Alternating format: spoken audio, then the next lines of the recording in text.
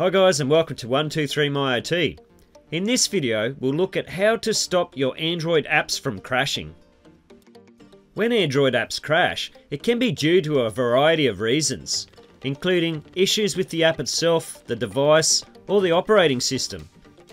We will go through these steps to help troubleshoot and fix the problem. The first step is to update the app.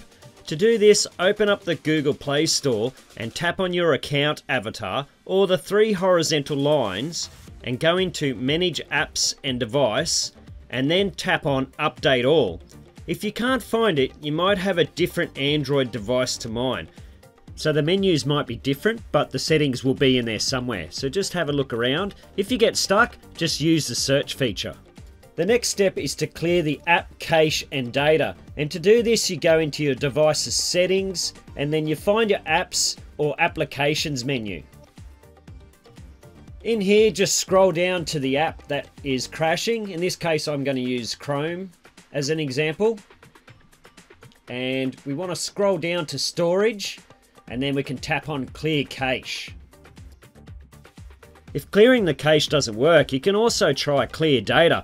But just be careful doing that, as it might reset some of the settings or delete the app data. Also, depending on your model of Android, you might need to tap the free up space and the clear all data buttons. Okay, so step number 3 is to reinstall the app. And to do this, yes, we go back into settings and then apps, and then scroll down to the app that you want to uninstall. And then down the bottom, we can select uninstall. And then you can simply go ahead and reinstall the app from the Google Play Store.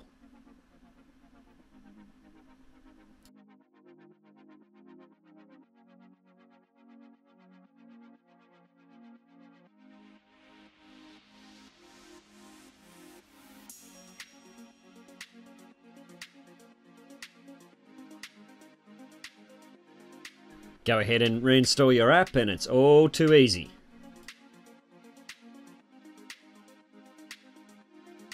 Step number 4 is we're going to update your Android system OS. So this updates the version of Android.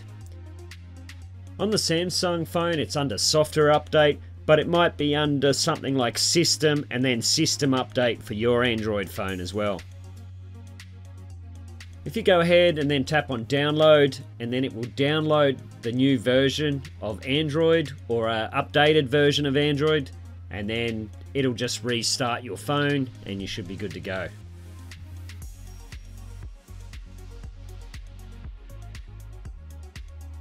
The next step here is pretty simple. It's probably the easiest one to do, and that's to restart your device. The reason why you do this, if one of the apps has crashed, it may be stuck in the memory somewhere, and if you do a restart, it should clear that app from the memory.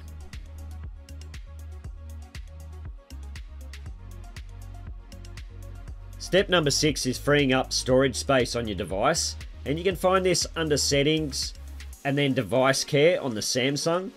If you can't find it, you can always go to the top and tap on the search bar and search for storage.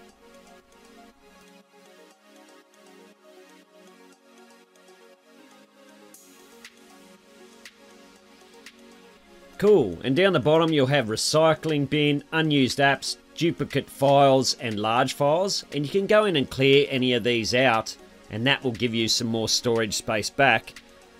If you've got a different Android device, you can just simply tap on free up space. The next step is to check app permissions. If an app is crashing, it might be due to some missing permissions or conflicts with other permissions.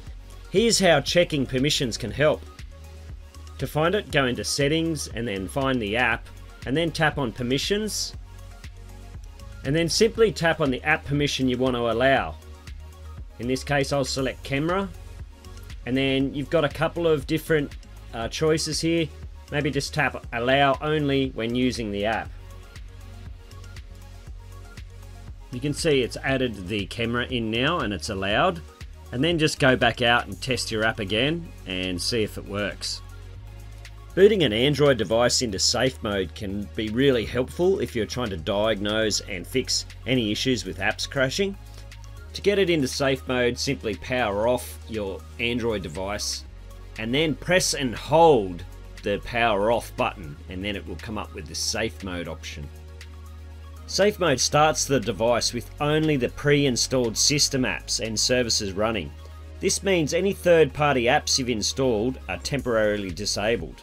If your device doesn't crash in safe mode, it suggests that one or more of these third-party apps might be causing the problem. Simply restart your Android device again to get it back out of safe mode. If all else fails and the app is critical to your usage, consider a factory reset of the device. Just bear in mind that this will erase all the data on your device, so ensure you have a backup before proceeding. To find it, go into your settings and scroll to the bottom and then tap on About Phone. Then go to the bottom again and tap on Reset, and then scroll to the bottom one more time and tap on Factory Data Reset.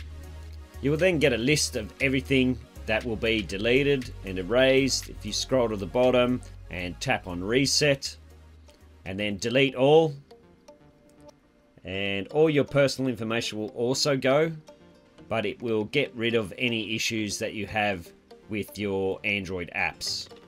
Guys, don't forget to check out my other videos, such as how to set up Samsung Smart Tag 2. Also, do me a favor, if you know anyone who might like this video, please share it with them, hit the subscribe button and smash that bell icon for the algorithm. Thanks guys, bye bye.